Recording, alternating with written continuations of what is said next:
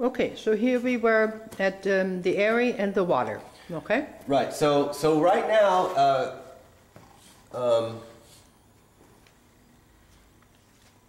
so we have what's happening in the eurythmy world or the anthroposophical world is that there's an understanding of these three disciplines in eurythmy, and you know there's I think a lady even Sylvia Bart maybe has written a book and she talks about how eurythmy is threefold. And I think Cynthia Hoven did an article in Conscious Dancer some years ago, an international or national magazine about dance movements. And there again, it gets repeated that eurythmy is a threefold thing. And this is a misnomer. This is it's not enough. No. Because if you think holistically, it can't be. No. There needs to be a. We have to include the earth. Yeah, we gotta include the earth. So we have earth, and we have applied eurythmy. Applied eurythmy. You see, and it's this connection between our watery self and our earthly self. Yeah. And because that's the only way we can experience really from starters. Because we do have a physical body. We have to kind of get into that somehow. Yeah, which also means inhabiting our lower centers. Exactly. And so what's been happening in the Anthroposophical Society and in the Eurythmy Circle is that anytime any of the etheric movements are remotely athletic or vigorous or sensual or dance-like, then the anthroposophists in Eurythmists they say, oh, that's physical movement.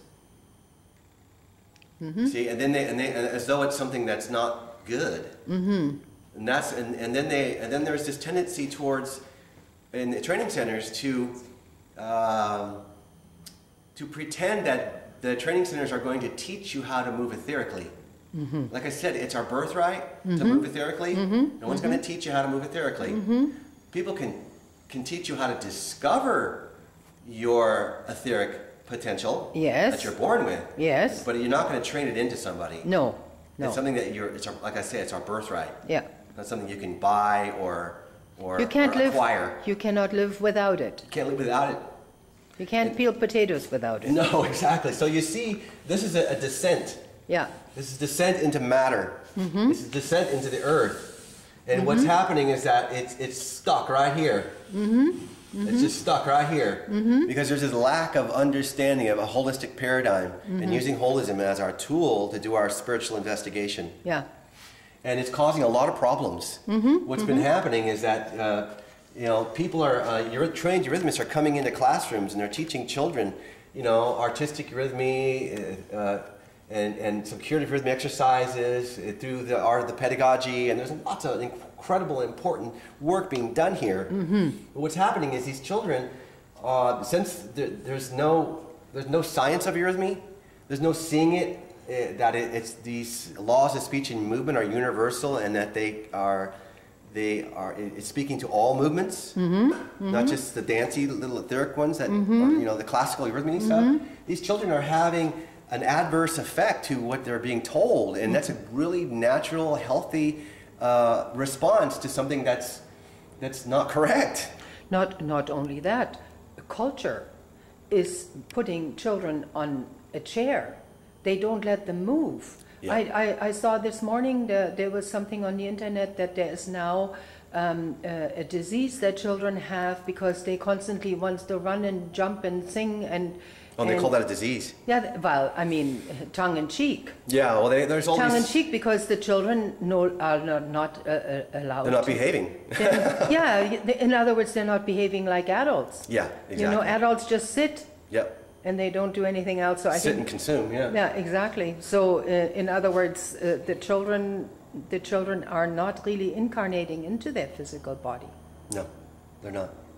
So what's been happening in the Anthroposophical Society and the Eurythmy Circle is that they have separated out in their minds, and we can do this, levity and gravity.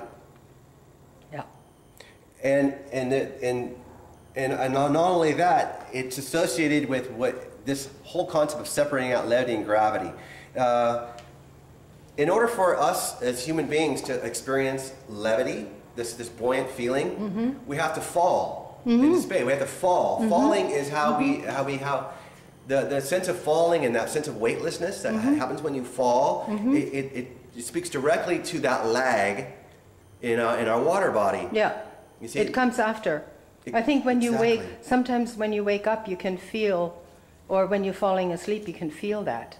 Yeah, that lag, yeah. You know, you can actually... Well, it's helped me a lot because I've had I've had a great difficulty in sleeping over these years. And when I give myself over to gravity... maybe you can show me a little bit how you fall, because just go over to the carpet or something. Well, for example, and maybe this is a side note, but there's also what's happened in our eurythmy circles. I can speak maybe directly to eurythmists. A sort of a misnomer between these two different modes that Rudolf Steiner spoke about. One's called the Apollonian mode, oh, right, and one's called the Dionysian mode. So it was very interesting. Frau Zuccali, who was my teacher, when she was my teacher, she was 90 years old, and she actually was one of the last surviving eurythmists that worked directly with Rudolf Steiner. Right, right. And Frau Zuccali brought us all into a room in the Goetheanum, and we were having a workshop with her there because she was doing a lecture in an adjacent room. And so our class was about 13 or 14 people, and it was our fourth year, and we were supposed to know what we're supposed to be doing, I guess, at that time. And she said, okay, I want everybody to move in a Dionysian way. So everybody, you know, Dionysus, that's the god of wine and revelry. Right, right. And so we were all, we were just doing all kinds of stuff, like animals. We were just jumping around and bending over and standing up and doing, and she goes, wow, stop, what are you doing? And she goes, okay, Apollonian. And then we were all like gods. Oh, yes. And the goddesses. And we were all upright. Yes. And we were all pristine and we stepped dancerly-like. And right. moving around the room, all this upright, noble sort of way. Yeah. And she goes, oh, you have learned nothing. You've learned nothing. And we're like, what? We're all confused. There we go. And this stuck with me. She goes, don't you understand that the Steiner spoke about if you're going to move in the Apollonian, it's bending in the Gestalt. And if you're going to move in the Dionysian, it's upright in the Gestalt. Yeah. So you have the straight line and the curve. Not only that, you have a relationship to gravity. Yeah. When you're in the Dionysian mode, you see, I'm upright. The forces of gravity have very little purchase upon my being. It's just what's exposed here. And that's it. When I bring my arm out, of course, the gravity will take more purchase upon my body. When I lean over, you see, gravity has more effect, more purchase, more surface area to affect upon. See, that's a really important concept. Yeah. Because in eurythmy, we have to start looking at the science of it. What did he mean by a Dionysian is upright, and then Apollonian is bending in the Gestalt? Because when we bend out and gravity has more purchase upon us, we become less ourselves and more the environment. That's what happens to old people. To the point where... That's what happens to old people. See, exactly. So when I lay down, you see what happens? I have the most maximum effect. The gravity has this most maximum purchase upon my body. What happens? I go out of myself. Yeah. There's less of me. Yeah, and you're going to go to sleep. And I'm going to go to sleep. Unconscious. Unconscious. It's unconsciousness. Yeah. And so that's why when the yogi sits in an upright position, because they're only allowing this triad. Yes. This sort of tetrahedral, chestahedron shape. Yeah. Because really, actually, when we sit in this position, we're actually creating that shape right there. Yeah. Yeah. This tetrahedron is, I mean, this chestahedron is this shape. Yeah. Yeah. I mean, you could even, start, I mean, it's incredible. Yeah. Yeah. Yeah. So, but the thing is that gravity has less purchase upon me. So, what's helped me to fall asleep at night is that when I lay down, I just relax. I let my water stratify. Because my water is now being affected more by the gravity, and the water starts to settle, and my body starts to stratify, and I can feel this movement of gravity going through me, But what happens is that this other part of you is can do levity. It's going out of yourself. Yeah, yeah. You go out of yourself, and I can fall asleep. And of course, people have endless problems trying to go to sleep. And that's really helps a lot. Right. It's helped me. What happens when people sleep on their side then? Because you go out. It takes a little longer to go out. Yeah, because you just have to look at the physics of things. Yeah. You have to look at the physics of eurythmy. And that's what's been missing. The phenomenological approach to eurythmy is applied eurythmy. Yeah. It's not just taking these pedagogical, artistic, and curative exercises into the workplace and having the workers do eurythmy. That's not the fourth discipline of eurythmy. No. We have to now take the science of it. He gave us all the tools that we needed, Rudolf Steiner. Yeah. And we need to start applying them. And that's why you call it applied eurythmy. Applied eurythmy, because you see what's really at stake here is the health and well-being of our children. Yeah. You know, they're having a normal response to something that is crazy in a sense. You know, this tippy-toeing around, this artistic eurythmy that they just. Because as I say, you know, what's been happening, you know, as above, so below. I have a belt because whatever I can do here, I can pretty much do down here too. Yeah. See, and there's been a big no-no in accessing these lower movement centers. Yeah. And I'll have to say... Do that again, how you just did that with the legs. Oh, well, you know, I could do... You can do that too. And what I'm making is an L. Yeah, exactly. This L movement. Exactly. Or, you know, if I go the other direction, it's an R. R movement. So, you know, when you ride a bike, you're doing a lot of R's. Yes. Or when you're swimming, this rotation is an R rotation. Yeah. As opposed to this rotation, which is an L rotation. L rotation. It's funny that you have to do an R rotation in order to swim. Well, you can backstroke. Yeah, and then you go the other way. Rotation. Yeah. You see, we have to look at the physics of our movements. Yeah. And you know, it's not enough to just imitate all the time. Yeah. Imitation is our birthright also. Yeah. But it has to do with this chakra. Yeah. And this chakra is the imitative chakra. It's sympathetic. It moves and is in sympathy with the environment, whether we like it or not. I mean, when you're talking, my larynx moves, I can feel it. Exactly. So it's our birthright, this chakra. But this chakra, as you know, this organ, in embryology, Dennis Klocek speaks about this in his lectures. And the other people too, like Jaap van der Wal and... yes, our second chakra, our procreative organs, we're actually together as a one node. Yes. And they separate out into their respective locations. Exactly. So when children are born, this one's already operative and awake. Yeah. And this is the imitative organ. We learn speech not through theory and through, you know, we learn it through imitation. Yeah. So that's what our first way of learning is, and then but the learning that you're talking about has to come through science, which has to be done consciously. Yes. Well, here's the thing: is that this second chakra, which is associated with our gonads and our ovaries, our procreative organ. Yeah. It's our collaborative organ too. Yeah. You know, it takes two to tango. Right. We can't, you know, I mean, science has now made it so that we don't have to tango anymore, and we can create babies in a petri dish. You know, there's reasons for that, but if we look at the physics of it, it's just telling us that that's our collaborative organ, and it doesn't have to just be sexual. You know, we can sublimate that energy and put it into science, because it's also this organ down here is also very phenomenological. Yeah. You see, so what's been happening in eurythmy is that there's been a lot of imitation, and there's very little. You see, what's been happening is that people aren't accessing this lower nature, and so well, I'm kind of losing my train of thought. But there's something. Let me just show you something. It's very important. There's something been going on in anthroposophy. It's called Verbeck singing exercises. Oh yes, These beautiful exercises on how to. It's a singing training. It's a discipline in singing, a specific way. And Verbeck worked with Steiner, and she developed these exercises. And what you do is you sit up on the edge of your stool, and you're upright, and you visualize.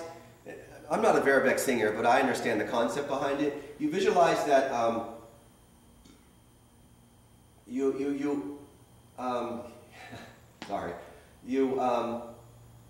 you intone, and they give you certain things to say, like nim nim nim nim nim, and you listen as you're saying this and how it's resonating in your head, and you're visualizing that you're bringing a silver string out. This is like one exercise of many. There's many visualizations. So this singing exercise deals with a lot of visualization.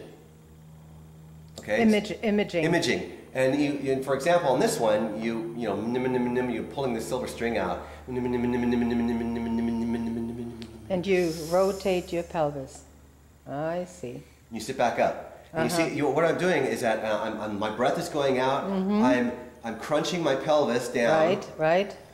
To my last breath. And sometimes I put a little T on the end of it. Yeah. And when you sit back up, you naturally have an inhale. Yeah. And so what's been happening is there's been a focus on how when you sit back up, you naturally inhale, because obviously you let all your breath out, right? Yes. But what's actually happening in the physics of what's happening and the applied eurythmy that's happening is that you're doing what's called the sacral pump. Yes. Or the cool draw is what Mantak Chia talks about. This rocking of the pelvis is what brings up our kundalini. Right.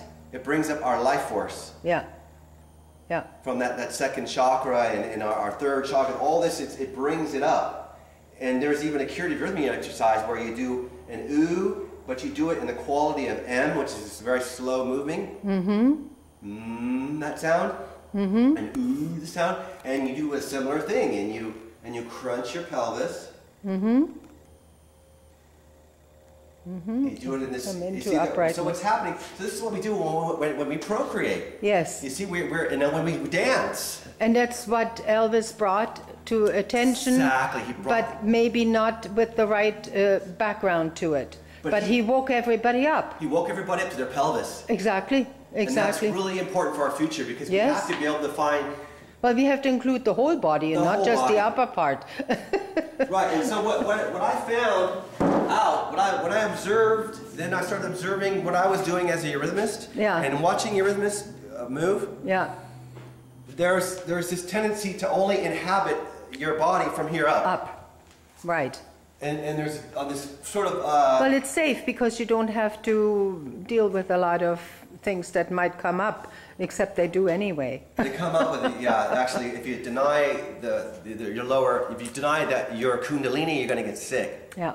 And I got very sick in my training also, like cold hands and feet all the time, because I was moving around like this all the time, holding this still. Yeah.